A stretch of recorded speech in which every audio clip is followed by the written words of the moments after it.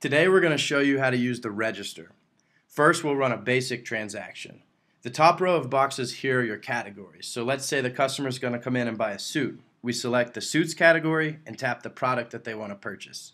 We now see the product here on the left-hand side of the screen. Let's say we're going to add a customer. We'd tap Guest Customer and either add a new one by tapping the plus button or search for an existing customer. Now let's add a salesperson so we can track for commissions. We'll press the item in the transaction. On the right-hand side, we'll select the salesperson. And we can also add a discount in this section here. Once the info is entered, just press the checkbox. To complete the transaction, tap on the dollar value. So today, let's say Chris is going to pay with $500 cash. So in the Paying Now section, we'll type in $500. Then press Cash. And let's say the rest he's just going to pay later. Now we can either email the receipt or print the receipt and press Close when you're done.